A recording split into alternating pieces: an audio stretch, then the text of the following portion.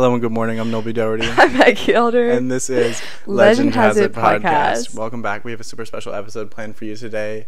It's fully planned out. I have an idea of exactly where it's going to go. Also, same. I also have an idea of everything I want to say. It's scripted. In fact, most scripted podcasts is what they call it.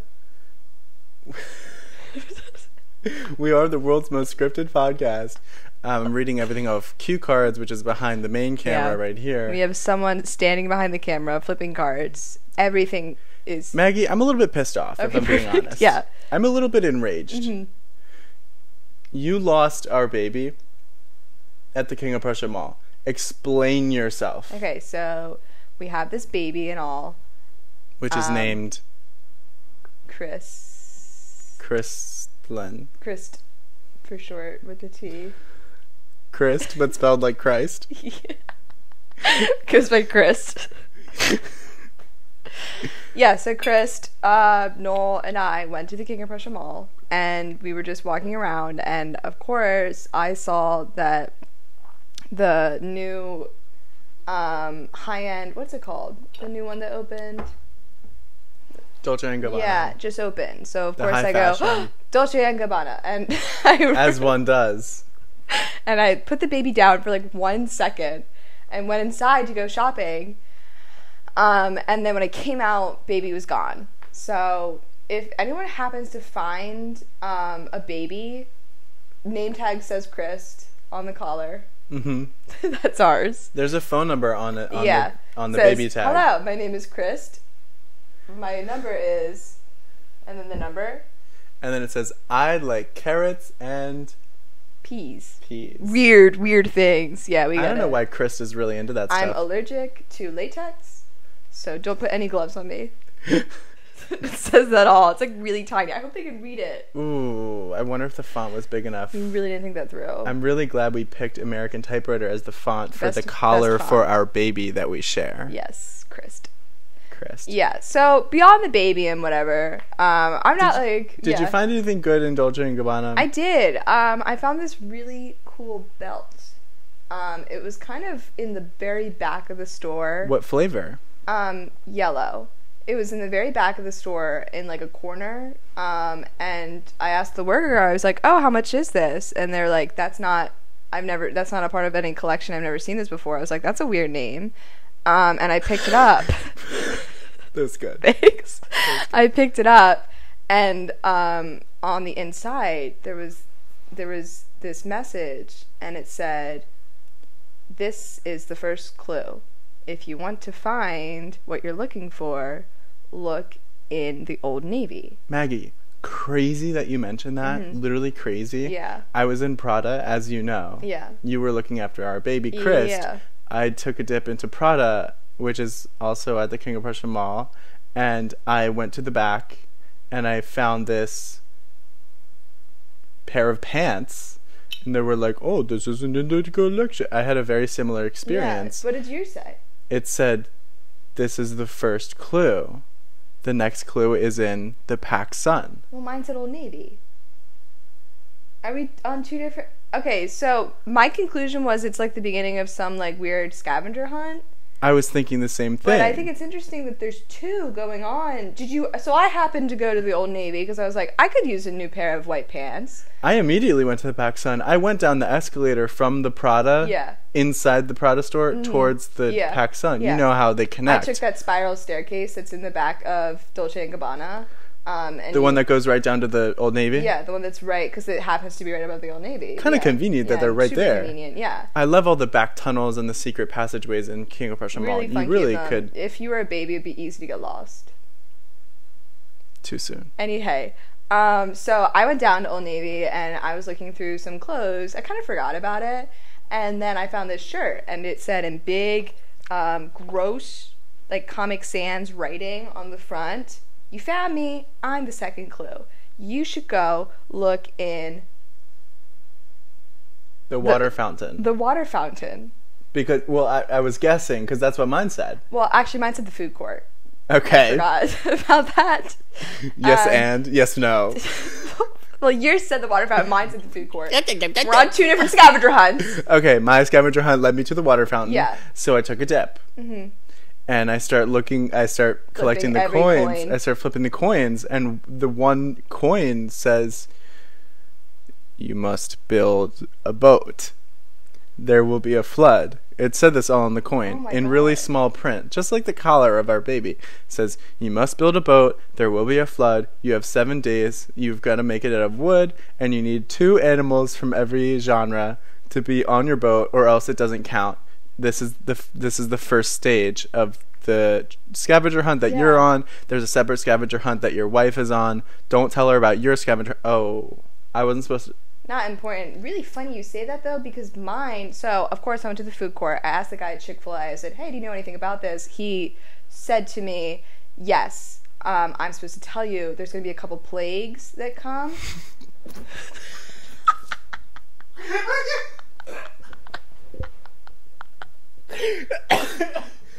What is your problem? I actually didn't mean to do that. I was so full of water, I literally could not keep it. I'm so sorry. Yeah, so, like, there's going to be a couple plagues on the way. So, like, you have to mark your door with, like, the blood of a lamb. Okay, yeah, and... in 13 days? I forget the number, which I feel like maybe I should remember. 12? Or your firstborn child, Chris, will die. He knew... The Chick-fil-A employee said that, and then he said, your order number's 52. Because I had gotten fries. Obviously. Yeah. What'd you do about the boat? So obviously I went to Home Depot. I go into Home Depot and I walk up. What's and the Home Depot music? No. Because they play that all the time. They play that all the time. Yeah. I love it. It really sets the tone. Uh-huh. I go to the paint selection. I go boom, boom, boom, boom, boom, boom, boom, boom, and I pick all these different paint samples because I want my boat to be like stylish. I want to like if I'm gonna build a boat, I'm gonna do it right. If you're gonna have 2 creatures, 2 kinds of every creatures, you're gonna want it to be a party. You know? They're gonna be like judging the way that it's all set up. It's supposed to be like mahogany. The party. I don't think so. Right? Exactly. I had to really. I went with cedar. I hope. Is that a good? Yeah, I mean, if you're building a stupid boat, but... It was a really nice boat. Okay, I believe you. I'm sorry. At first. Foreshadowing. Okay. So I go into Home Depot. I'm like, I'll have all this cedar wood. And this old white lady is like, what'd you say? And I go, I'm building a boat for this treasure hunt I'm on. And she goes... Pulls off her mask. I shit you not. Yeah. Pulls off her mask. It's Steve Harvey. Wow. He's like, welcome to stage 2, motherfucker.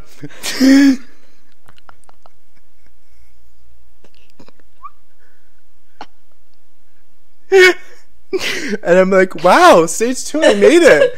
Steve Harvey's like, there's your cedar wood. This is stage 2. Start building that boat.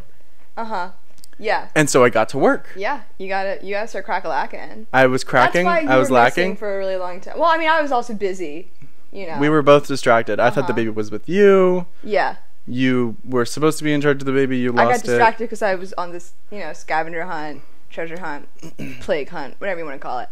Anyway, so after Chick-fil-A, after I got my fries, one of my fries was actually secretly a piece of paper. It was a piece of paper? It was secretly a piece of paper? It was. The fry? Yeah. Oh my goodness. And I ate it and I go... kept coming. Was it really long? Really, like a scroll. Like one of those magicians. Trips. Yeah, exactly what I was thinking. Yeah, it kept coming. I was like, how did I even put this in my mouth? How did we get up here? All that stuff. And I read it and it like unfolded kind of like map style. Imagine. Can you see it? Yeah, unfolding, etc. And it said, turn around. Oh my god. That was it. It said, turn around. And I turn around. Huge map. All it said was turn around. Really tiny, too. I go, turn around. John Quinones right behind me. Oh my goodness. He goes, welcome to stage 2, motherfucker. Just like that.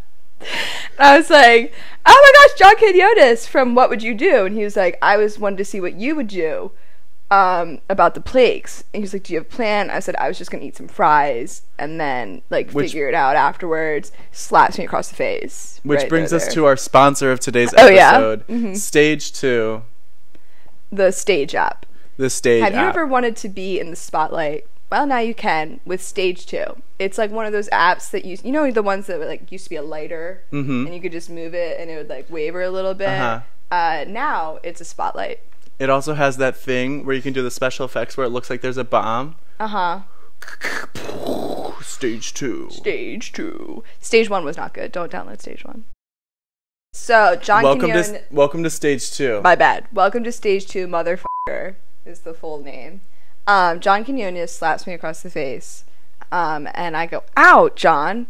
And then when I turn, it's a frog. And I was like, whoa, that was a really cool... I guess mine had some magic. Like, some magician was in charge of mine. So I was like, wow, really cool. And then the frog on its back said, I'm the first plague. Get going. So I was like, how am I supposed to fix the plagues? Like, I thought I was just supposed to put lamb's blood on my door and I would be fine and I didn't have to care about the pharaoh and like the pharaoh's son and like anyone who was the pharaoh and all of that. Oh my goodness. So I start panicking and I pick up the frog and I look on its stomach and it says, go to Home Depot. You'll find an answer there. That's wild. Yeah. That's wild. And it's crazy you mention because after I was 99% done building the boat, I'm hammering on the last plank of wood on the side, and I realized written on the plank of wood, it says, go to the food court at the King of Prussia Mall. That's when we ran into each other. Yes. And I was like, oh my gosh, hey, good to see you. Crazy, I'm like doing something right now. And you were like, where's our baby? And I was like, oh my God, our baby. I forgot. I put it right outside like a couple hours ago. Yeah. You go, you forgot about our baby. John Quinones comes back. He goes, this is what would you do? You lost your baby. The camera's in my face. I'm like, get the camera out of my face. I'm like, are you serious? Yeah. This is a television show? I lost my actual baby. Yeah, I'm like, we're doing a scavenger hunt. Like I gotta go to Home Depot and all. So yeah, I kind of ran away from you. Sorry about that. I was like really stressed out about like plagues and all. Totally understandable. I was also so stressed out. I wasn't ready to be on TV. I had to make all these phone calls. Zebras, giraffes, iguanas, geckos, lizards, leprechauns, cockroaches. Not the unicorns. Not the unicorns. They're not invited. They don't for make obvious it. reasons. Well, they don't make it. What's that line from the song? The unicorn never shows up on time because it's always doing its unicorn things. That's the song. I bet from like the green alligators and long neck geese. I don't know that song. Are you kidding? Humpty-back camels and the chimpanzees. Oh no, I do. I'm skipping over Cats and rats and pussycats. And Troy's born, Lovey's mom's unicorn, and then unicorn doesn't make it. Not important, not important, not important, not important. Not important. He made a million calls. Million. I keep calling most of them were beetles. I don't know if you know that, but most of the species on Earth are beetle. That's true. And there's a surprising amount of variations of llamas. That I did not know. Little known fact. There's the green-necked llama. There's the long-faced llama. Oh my god, I can't even name them all. There's so many. Okay, anyway, you're making all these calls. You're running to the food court. I'm in the food court calling. I'm in my car. Locusts are hitting my windshield. I'm swiping them away. I'm like, God, it's like really locusty out here. And I'm like, oh shoot, was this one of the thingies? I don't know if they were in order. Not important. Blood raining too. Yeah. At the same time as the locusts.